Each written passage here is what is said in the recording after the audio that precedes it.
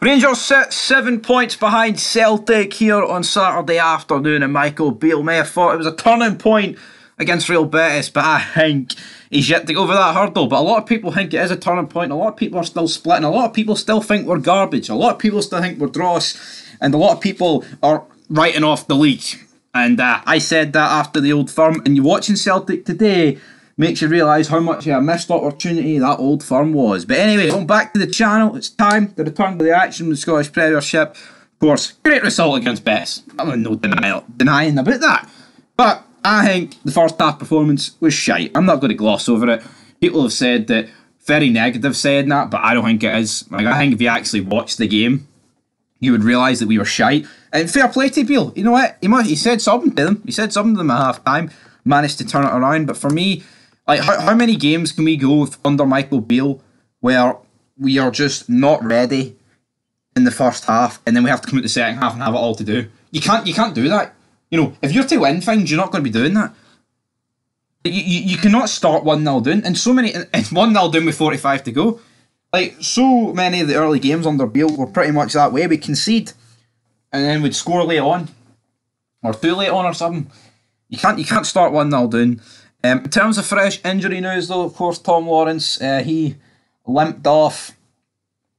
And then, well, I say limped off, he walked around the pitch limping. The guy sitting beside me said, fuck him, I'm not clapping him because he's not even played 10 games for us. So a lot of people were clapping Tom Lawrence as he walked through. I mean, I think he had a good game against Betis, but yeah, man, the guy looks injury prone, and he didn't even look. He's never been injury prone. Comes to us, gets that big injury. Hell, maybe he was just run off his feet, man. Maybe like he's just not up to full fitness, and throwing him in to start a game is throwing him into the deep end, potentially. I guess you could argue the same for Roof. I mean, he's literally played every game since he's come back into the starting 11, which makes me think that he could be getting rested soon. I mean, Roof is good. Like, I've said it before. See Kamar Roof, he's brilliant. He is really great.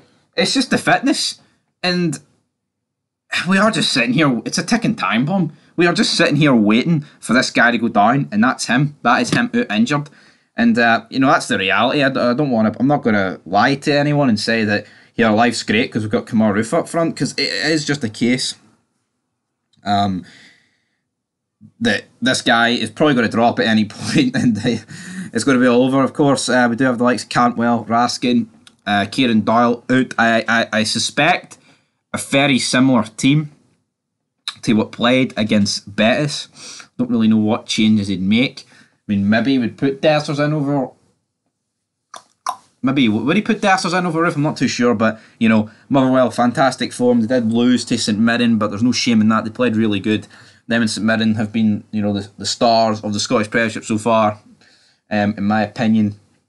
But for us, it's must win. Beale's got to win every game this international break and see where that leaves us. It's as simple as that for Michael Beale. And you know what? That win on Thursday should really give this team confidence. It really should fire us to another level.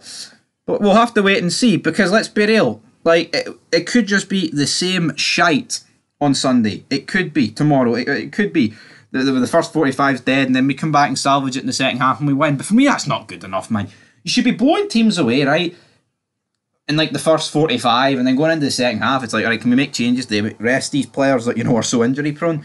But instead, we're dragging the arse out of it, and we'll have to wait and see. But as for Motherwell, good start, as I've said. But I think Rangers will win. Earlier on in the Fog Football preview show, I went with 2-1 Rangers. I think it'll be close. I don't think it'll be a masterclass from Rangers in any shape or form. So I am going to go for 2-1. That is it. Who's going to get the goals? I'm going to go for Kamar Roof and Tav. It seems like it's been a while since Captain Tav actually got a goal. So that's what I'm going to go for in that one. I'm going to go for him to get it. I mean, as for Motherwell, you know, I thought they would have been affected by Fanfine leaving, but fuck it, if anything. I mean, imagine Motherwell with Fanfine's goals this season. Fucking hell. It'd be almost unstoppable, but it'll be a tough one.